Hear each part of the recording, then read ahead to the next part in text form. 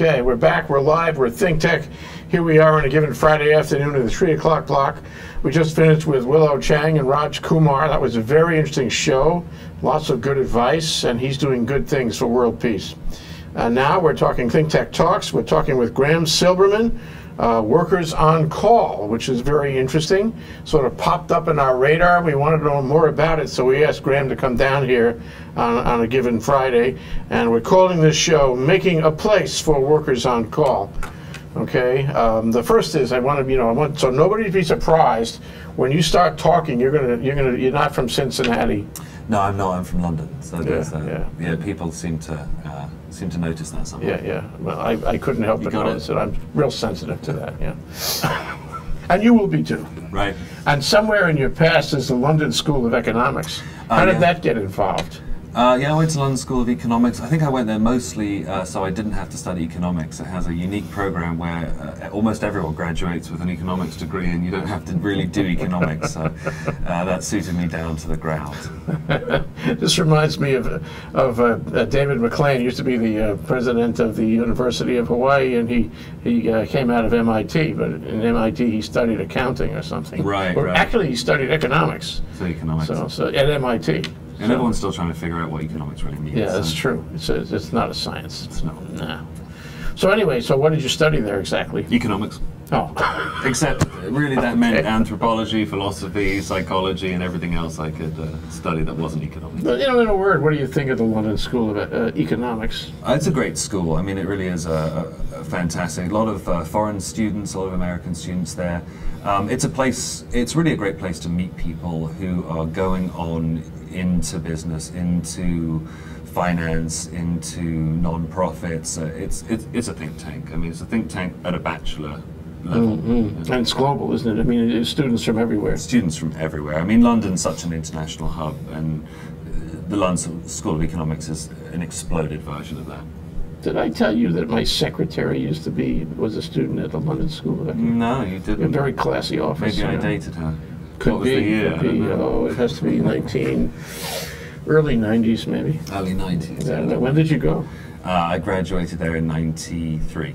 Could have been. Could have been. Could have been. We still could be right for each other. So if London is so good, why did you leave London?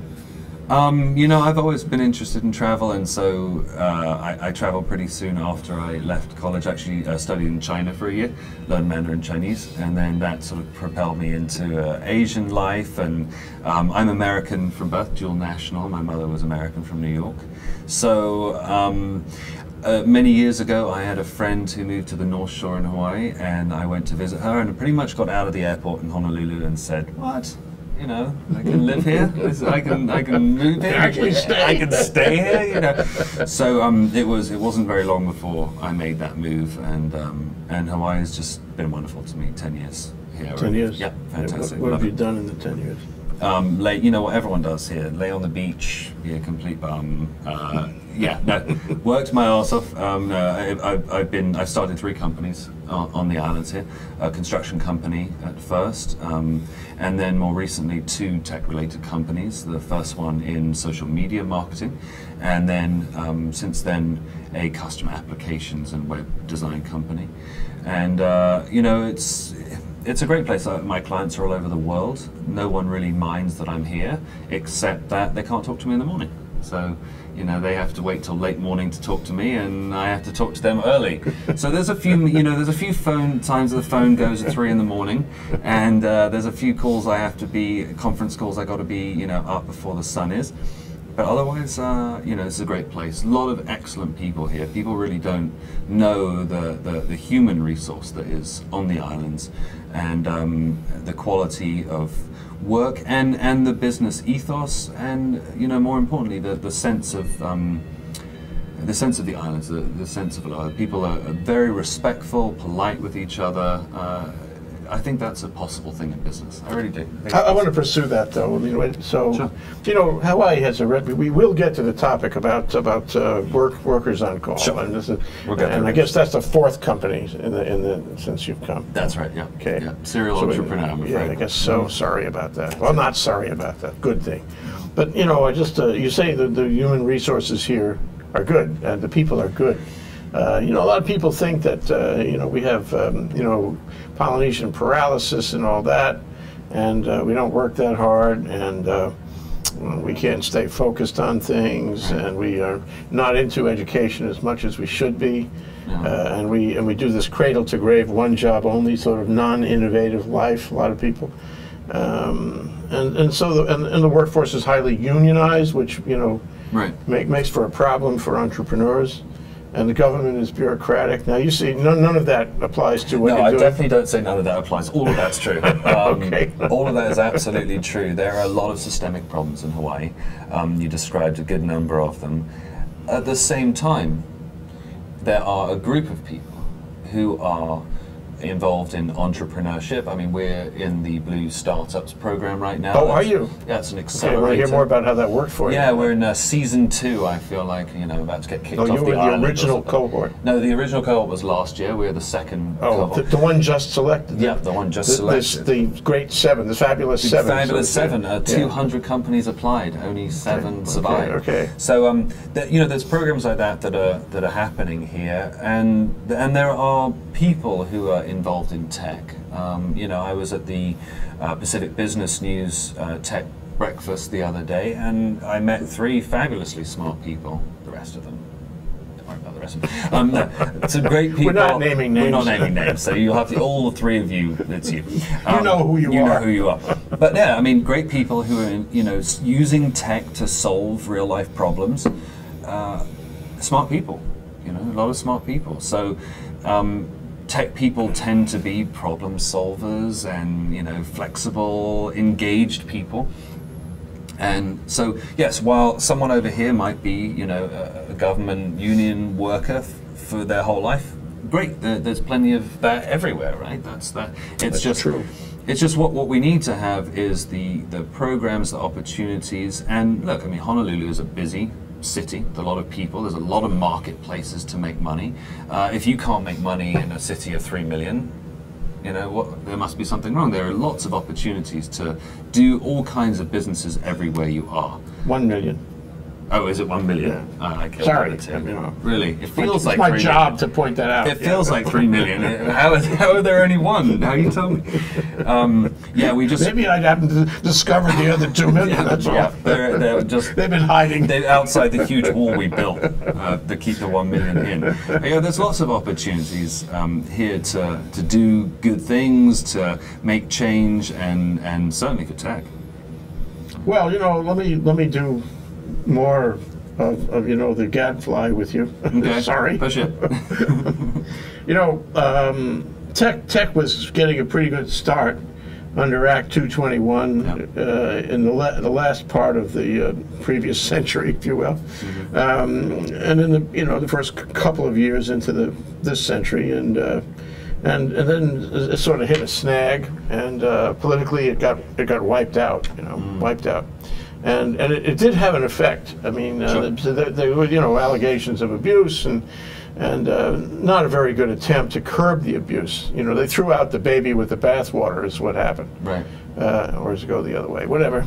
And so that was actually very encouraging for young tech entrepreneurs, that act. Yeah. And there was precious little else that was encouraging for them. But on the basis of that, they came back. They formed businesses. They got capital, which is not easy to get. You'll agree. Yes. And they had the rudiments of what looked like was going to be an actual tech industry. Why is that important? And I'm writing about this right now. Is that we have a mono economy. Yeah. It's not very diversified, and our talk about diversification has been no more or less than talk. And our ability to generate the what do we call it, the product of a diversified economy, and thus pay for all the infrastructure we need, lots of things that we need to do.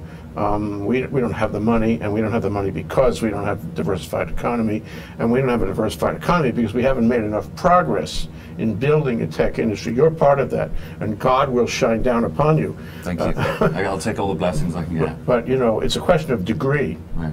And my theory, I like your thoughts about it. My theory is that my firm belief is that we are only going to be able to build and pay for that infrastructure that we need if we have more than a hotel economy. Hotel economy, the profits go somewhere else. The only thing that stays here is the transient accommodation tax and minimum wage jobs. This is not enough. So we need to build the economy if we're going to pay the bills. And so the tech industry is the only way that I can think of, to actually do that, to develop that kind of nascent power of a diversified economy. Thoughts? Yeah, I mean, there are definitely some challenges. Obviously, capital is a big one for an entrepreneur. The first thing, the big draw is going to be how do you grow your business and how do you finance growing your business? And clearly, in this market, a lot of businesses do go to the Bay Area, especially in the startup area. They go to the Bay because that's the most likely place to get the financial capital. So that is a problem. At the same time, I'm a firm believer in human beings as being the ultimate, form of capitalism, the ultimate form of development. And no matter what country you take in the world, every country has different challenges. But there are billionaires in India, and there are billionaires in China, and those economies don't have enormous resources that we do to develop as an entrepreneur. So my feeling is that just because it's difficult certainly doesn't mean that it's impossible, and really what it comes down to is people.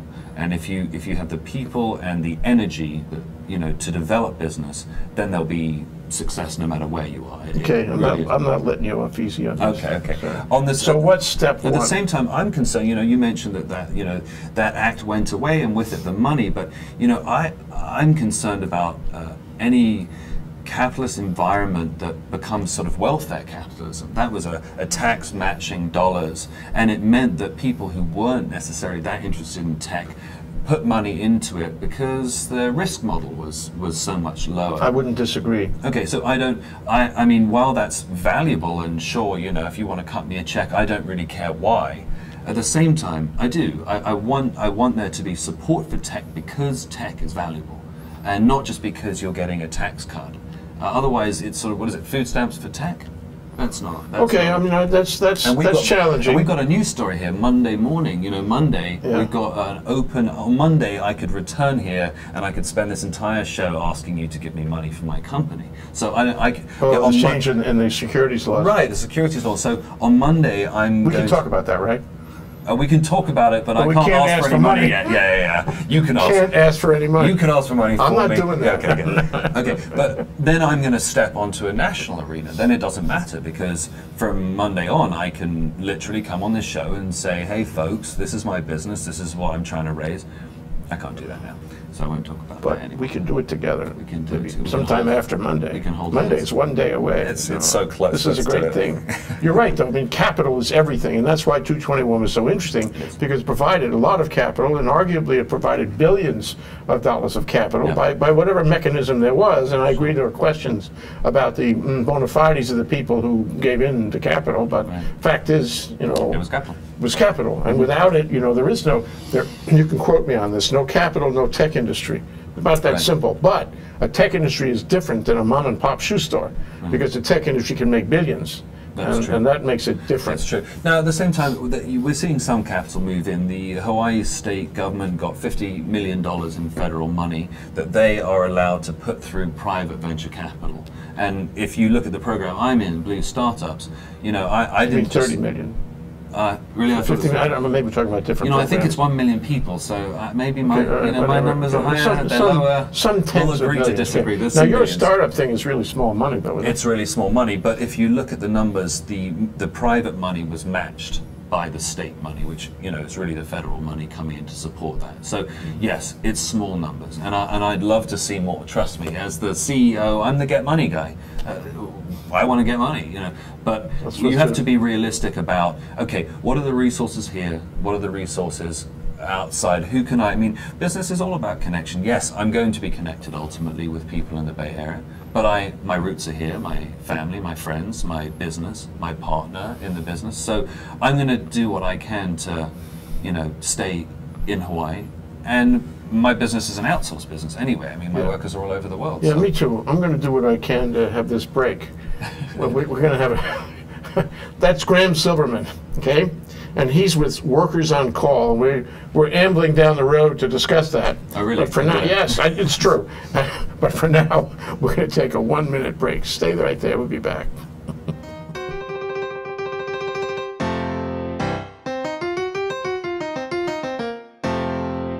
I'm Bill Spencer, President of the Hawaii Venture Capital Association. We do monthly luncheon programs with ThinkTech about things that matter to Hawaii entrepreneurs, investors, and business service providers. So join us on the fourth Thursday of every month at the Plaza Club. For information about upcoming events or to join our mailing list, visit hvca.org. See you there.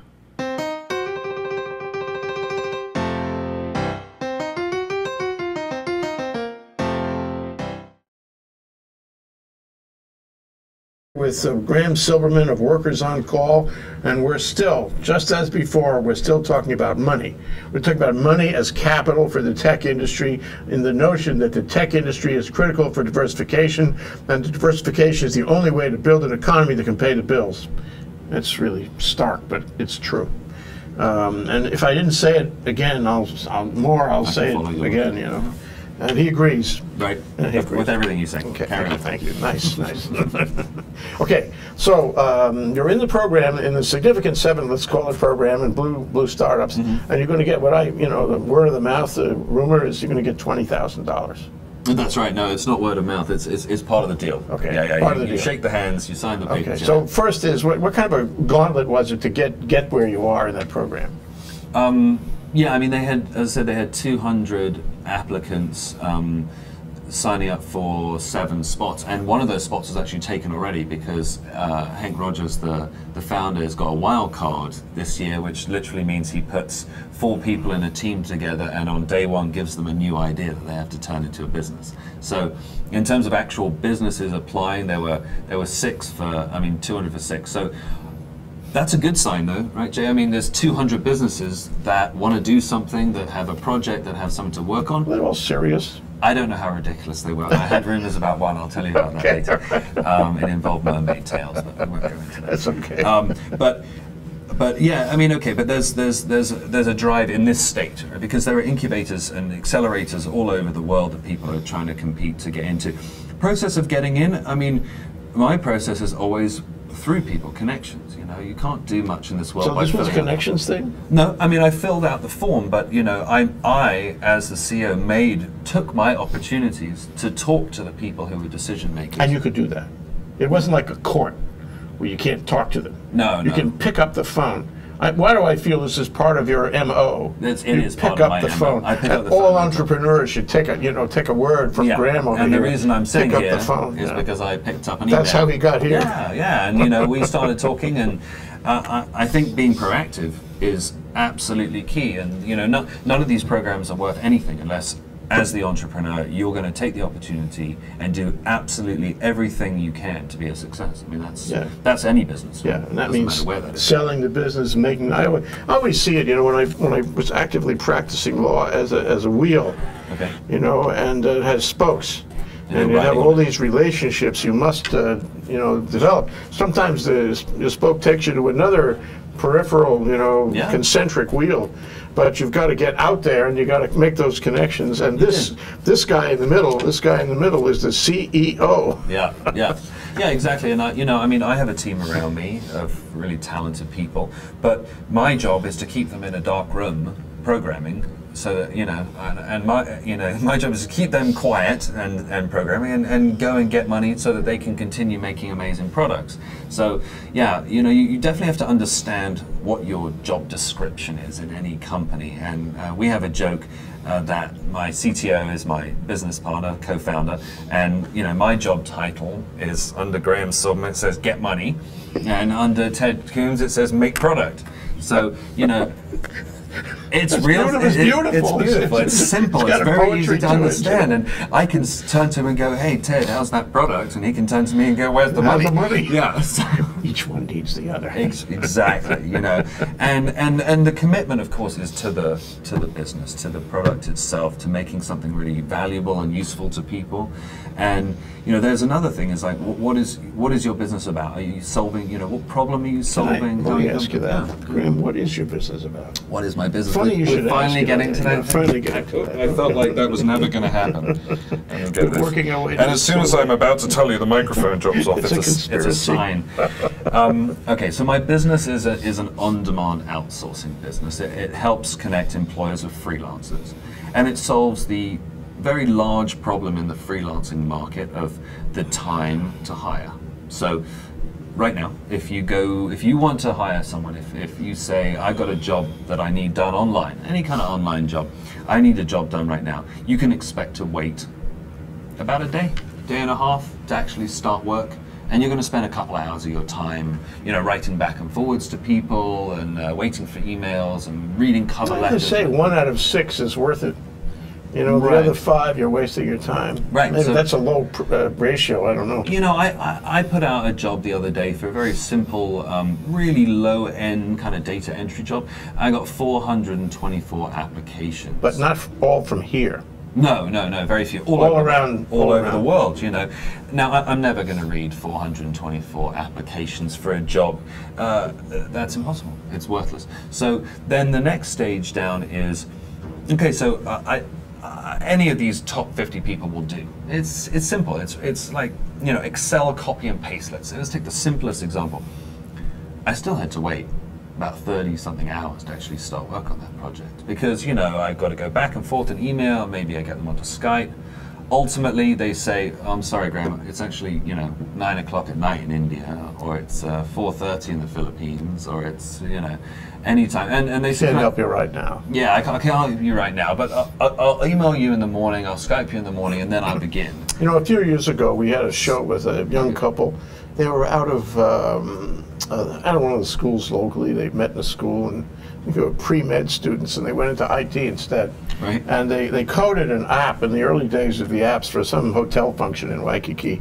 And I asked them, I said, well, you code that yourself? I'm very impressed. I said, no, we didn't code that ourselves. We had a bunch of programmers all over the place, especially in Yugoslavia it was, or Czechoslovakia, somewhere far away.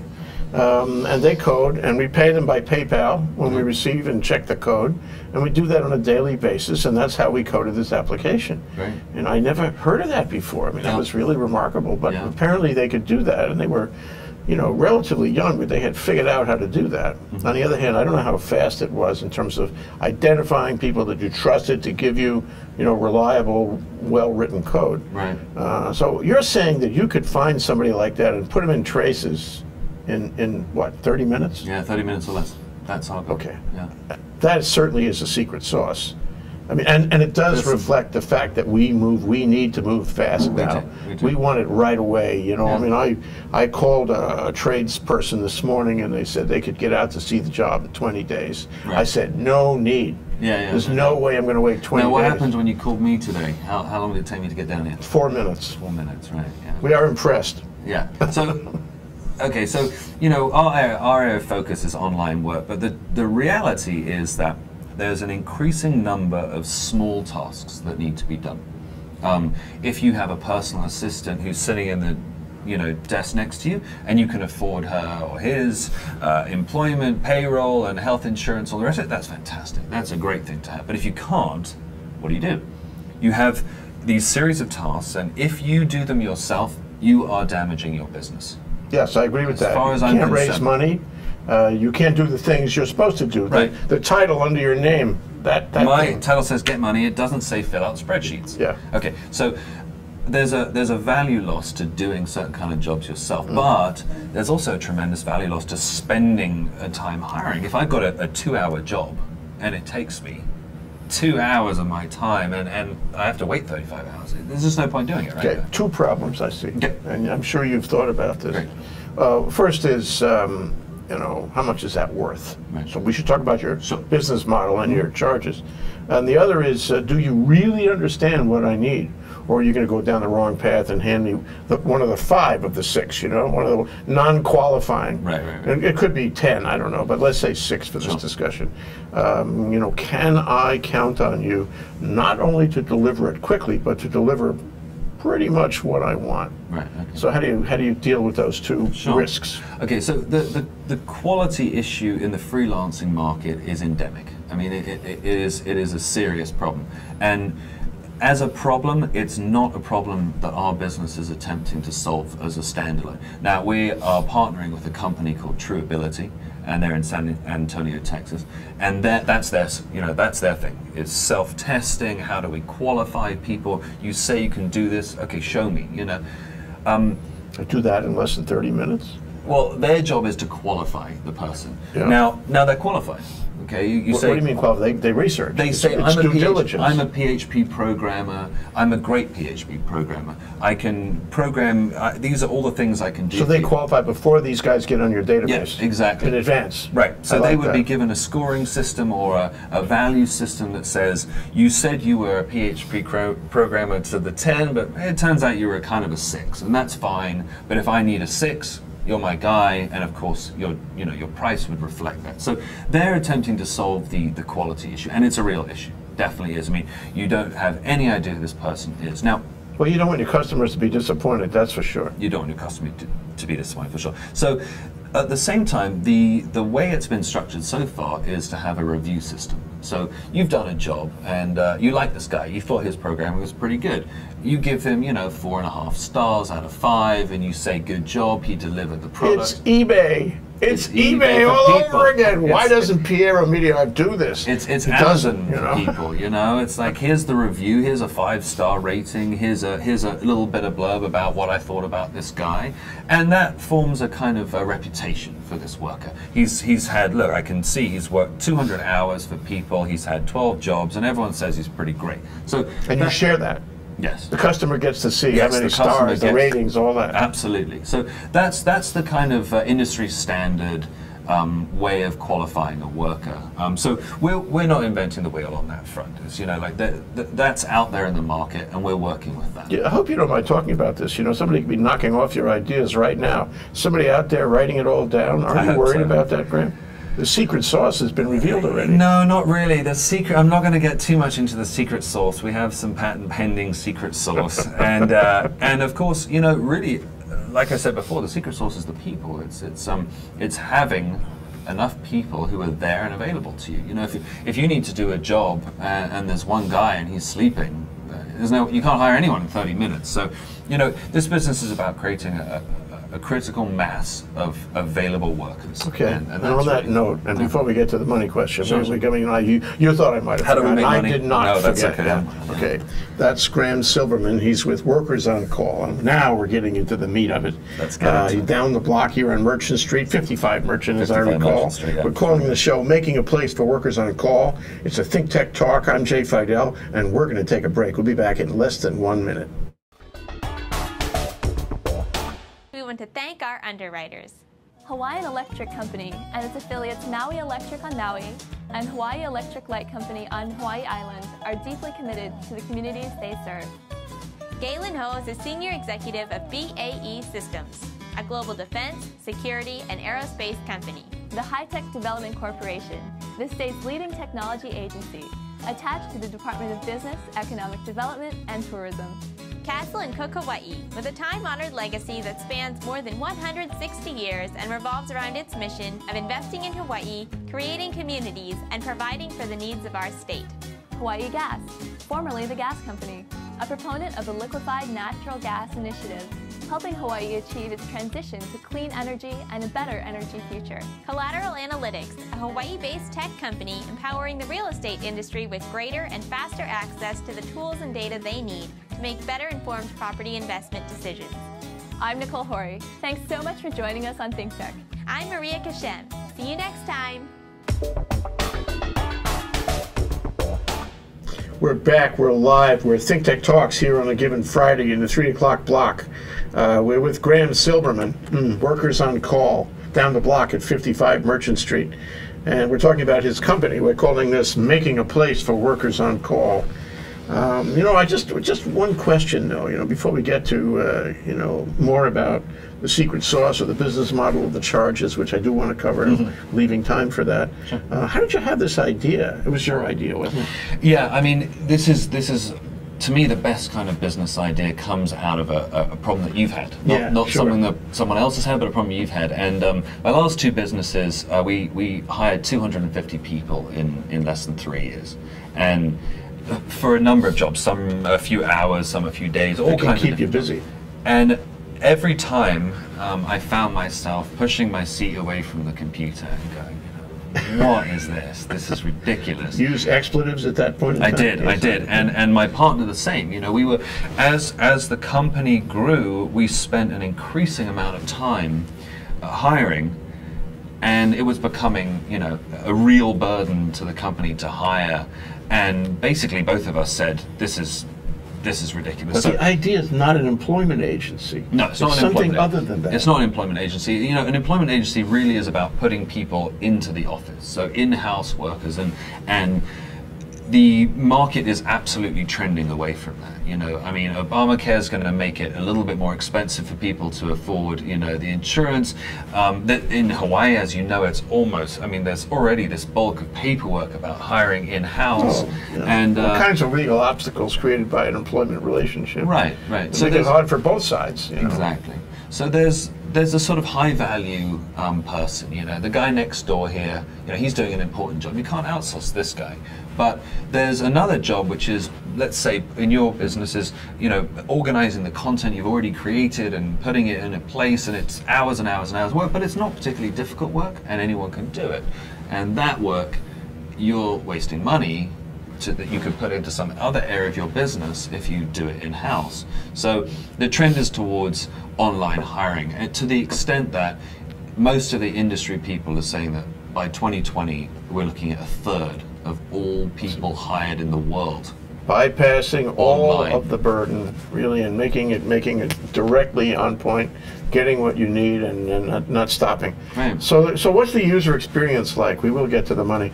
What's the user experience like? I called you, I was like, Graham, you know, I need a PHP programmer, find me somebody in 30 minutes. Right. What happened? Well, you know, we're a marketplace, so I'm going to say, Jay, that's fabulous. Get on workers.cool, you know, workersoncool.com and use the site, because it's a do-it-yourself model, right? You're not going to. I don't have to call you. I'm not finding you anyone. Then I don't want to chase you around. I'll write you a either, credit right? card. That's the bit I'm going to do. Give me the card. Actually, you've been very available on the phone, so I wouldn't complain about Nice. that, but I understand. Yeah, so you're going to get on the site yourself and you're going to describe, you know, a simple job. You know, need a PHP programmer, or I'm building a web page, or something like that. And then a little bit of our secret sauce is that we match by skills. Okay, so you might say, I need to build a website. I don't really know what I need for that. I mean, you know, some people who build websites, they don't know that they might need a designer separate from a programmer, separate from someone who's going to build a database. It depends. Maybe they need a mobile application development. So you're going to say, I need this, and we're going to kind of help you figure out what the skills would be for that job. This is all on the website. Yes, this is all the program. It's all in the application. So you're going to say, I need to build a website, and we're going to say, okay, sounds like you need a designer, and you need a programmer, and maybe you need someone to help you with the database. And you go, okay, that sounds about right. And then we're going to match the people who are available with those skills to you. Certified with those skills. Certified. Special badge, Okay, little hat.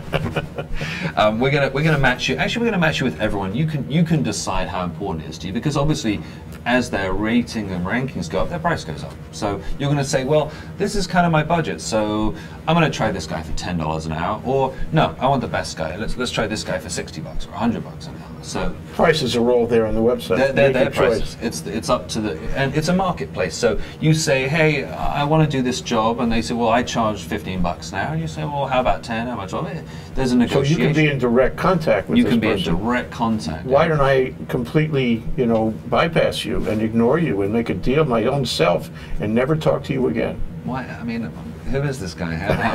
He's ruined my whole business. It's got, okay, obviously, the real burden on you as the employer is paying.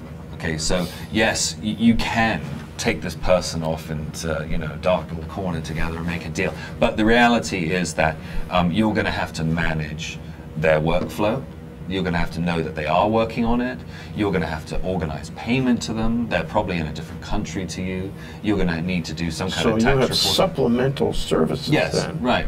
Once which the work's I done. need to use in order to manage the relationship. Right, and that's how we keep you doing business with us. Because let's face it, you do a job that takes 3 hours and you owe the guy $50.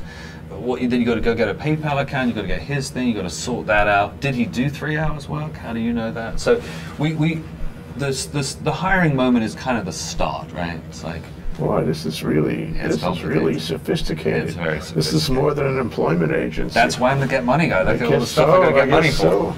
So you flowered the whole thing out. It's way beyond just making the contact. It is. It's beyond matching, the requirements and the applicants. It is, for sure. And a lot of our technology is actually about moving money. Because in the end, the work relationship, especially in 2 different countries. Okay, you got a bank account in Hawaii, but they've got a bank account in the Ukraine, and they want to get paid. They don't want to get paid, in Why US can't I dollars. just do a PayPal with it myself? Some people want PayPal, but lots of people don't. I mean, I have a designer in the Ukraine. He can't take PayPal in the Ukraine. He needs to, and he doesn't want to get paid in a wire transfer because the local currency is, worthless. So what do you send them, glotties in a shoebox? Close, yeah. Doubloons in a galleon. No, he gets paid with a service called Skrill, and Skrill is used to be Money Bookers, and that's the one of choice in the Ukraine. Online. Yeah, it's an online Eastern payment European kind of thing. Right, yeah, exactly. It's good for him in that country. Another worker, we have a programmer in Israel, and he prefers to get a wire transfer. Does he want a wire transfer in dollars, or so we're going to manage that payment flow. You're a bank. Or a bank. What a smart guy. It's the London School operating. That's here what we get I here. go. They taught you I well. thought I was a hiring company, and then I realized I was a bank. And I was very happy to realize that I'm actually... It's a great migration. It's a wonderful perfect migration. direction. I'm a bank without the big marble building. I don't know why, but I keep thinking of these storefront places in the big cities where they will discount your paycheck for you. Right. Walk in, and so is it coming It's soon? nothing, Is it coming soon? yeah, it's nothing as dirty as that, but I might be on my way. That's such a great idea. I'm gonna have to plug that in. I gotta leave now. Hold on a second. I gotta call my CTO and find Just out tell how him over here. how we do that. Yeah, you better be watching. I mean, there's a lot of opportunities to expand the business in terms of how people connect with each other. But the reality is, and let's talk a little bit about Hawaii for a minute, because being a business in Hawaii is a challenge to find talent, right? We started this conversation talking about how hard it is for tech and the resources we do and don't have. And I think that one of the lessons that that anyone in this market as an employee or an employer can take is that freelancing is absolutely the future of work. Yes. No doubt about it, right? It's absolutely future work. So if you are trying to get this union job or this job that is in an office, you get in line. Right? Get in line with everyone else who's trying to apply for the same 4 jobs out of college. But if you build a freelancing business, you have a global market to bring that to. You can be anywhere. I mean, while I'm hiring someone in the Ukraine, think about it from the other side. He's working with an American employer. He's living in a market where he gets paid in foreign dollars at a higher rate than anyone he knows. I mean, my designer, calls me and says he's 24 and he's buying himself a new car in the Ukraine. So Because there's no limit on what he can do. right, it's an amazing opportunity for him. So, the message to me as well is get on sites like mine and think about how you can leverage your skills and talent online. Americans we have one big thing in the world market is content. Right? You cannot find someone. My same Ukrainian designer can't write English content. He can't write English language. He can't blog. He can't. He can do an amazing job in what he knows. But if you're here and you have English language skills, there's no reason why you can't be a blogger, why you can't write content for people, advertising content, marketing content. It's amazing. It's an amazing opportunity. Well, that's another kind of connection, isn't it? Yeah, it is. Not just PHP now. No, but writing content. A lot of Sure. people don't like to spend their time writing content. A lot of companies would rather have somebody write the copy. Isn't it true? Yeah. Writing isn't so easy, and well, you could put those people together too. Yeah. Write that down also. Okay. Yeah, I mean, outsourcing has become a bit of a dirty word, but the truth is it just means hiring you not in the office, I mean, that's really what it means, because in practice, I hire lots of people who are American and Canadian to do work for me that involves content. Okay, what about those, what about the tax problems? I mean, for example, how do you make sure that the people involved, do you care that the people involved pay their respective taxes? Well, I mean, these are contractors, they're 1099 contractors, so there's an obligation to the employer to let them know, what their information is, but ultimately the contractor pays them. You're not going to handle it. You just tell them, that's it. There's basic they're reporting. on their own. Okay. Yeah, there's basic reporting that needs to happen, but the contractor themselves is going to take care. So is this a one-shot deal where the guy comes to you, the employer comes to you, using that term loosely? I mean, the person on the contractor side of the independent contractor relationship comes to you and says, Graham, we want this one job, and have a nice day. When we get the guy, we set it up, you handle, the money, whatever it is, to shape that up. Or do you have, established clients, or this, maybe it's a question of what you will have, maybe it's early for this, but you have established clients and you handle all of their work. You handle dozens, hundreds, who knows how many of these relationships for them. You handle most of their workforce. Yeah. And you characterize it in your arrangement so that it can be off his desk and on yours. Yeah, I mean, what's the model? I don't know anyone who starts outsourcing and stops. Yeah, I mean, unless they're an extremely wealthy company, almost everyone who starts outsourcing, starts working with freelancers, realizes that that's the only way they can go. And if your business is growing, that becomes even more critical. I mean, estimates in the market are it's about 80% cheaper for a business to freelance, to do everything with freelancers.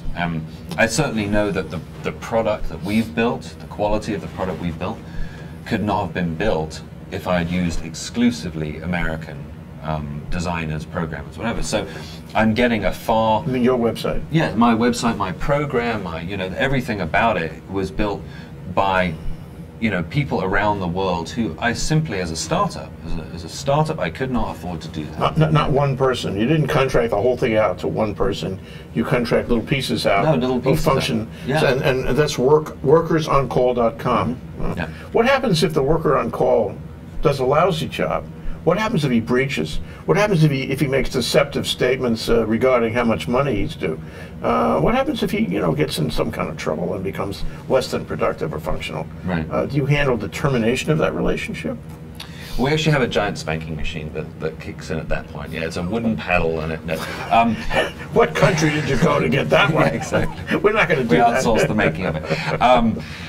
Yeah, I mean the employer worker relationship is defined, and there are certain protections that we can offer, and the big one is tracking work. So you say you want to hire me, and you want to know that I'm doing that work. So I'm going to use the Workers on Call program to log my time and show it will take screenshots of everything I'm doing, so you can see, okay, this guy's really working on my project. Now, if I don't do a good job, you have the opportunity to say, hey, I can rate him. Yeah, well, you certainly can rate the guy. And in fact, you want that because that's the number of stars that you use to show him the next time. Definitely. The Pierre Omidyar eBay approach. Yeah. I mean, you're going to have a few different choices. So the first one is, well, let's make sure the guy did the work. Like, is he actually online? Is he working? Yeah. The next one is, you can offer a review that really. I mean, let's face it, you're going to slam the guy. I mean, if you're not happy with his work, you're going to say to him, hey, you need to either give me a refund here, or I'm going to give you a pretty bad review. And then ultimately on the financial side, you can say, well, I'm not happy with this guy's work, and there's a financial repercussion to him. But beyond that, it is a relationship between the two of you. We're a platform, right? We offer the ability. We're putting two people together. But you're building the algorithm to rate him. Yes. Yeah. So it's not just that he was certified in PHP. It's that he produced on time. He produced quality stuff. He was responsive in answering questions, and that he didn't cheat on the bills, and this and that, and all of those things, all of those factors, the things that he has produced through you, right? are part of his rating. I mean, if this isn't the case, you should make a note of this. If Yeah. this isn't, you know, so his rating is a very sophisticated algorithm, yeah? His rating is actually a combination of a rating that he gets on our site, and it's also ratings that he might have on the other site. So you can actually import his existing ratings elsewhere into our site. So we have the most advanced one in that way. All the other sites say, we're a standalone site and only our ratings are visible. But our site says, well, you know, wherever you've got ratings, bring them in. Let's start with so you can see, you know, this Odas Elance freelancer profile, all of them, and compare and say, okay, it looks like he says who, you know, he is who he says he is. And then we give him a value on top of that that says, is he available? You know, how often is he available? What skills does he have? So we're going to use some artificial intelligence to, you know, create a metric around You're using him. all the technology you can. Oh yeah, absolutely. Yeah. What kind of inventory do you have right now? Of workers? Yeah. We have 500 agencies right now that represent, well, Individuals. oh, I don't know the number of individuals. In the freelancing market, there tends to be a lot of what they call agencies, and an agency is just a group of people. So, you know, this guy in Ukraine might have 4 people working for him. Oh, I see. Yeah, So yeah. that- So you might have the same guy by virtue of more than one agency. Yeah, absolutely. It's not For sure. exclusive. Yeah. Okay, the last question. We only have a minute left. Sure, sure. How much? What does it cost me? What does it cost you? It's absolutely about the deal you make with the guy. But, No, what do you get? oh, what do I get? Well, we get 10% of the commission of work done. You get a commission of 10% Yep. of whatever I pay him in gross. Yeah, Okay. All right. not bad. Not so bad. All right, Graham Silbermann, Workers on Call. Check it out, workersoncall.com. Making a place for Workers on Call here on ThinkTech Talks. Graham will be back. I hope so. Thank you, Graham. Thank you. Thanks, Jay. Pleasure.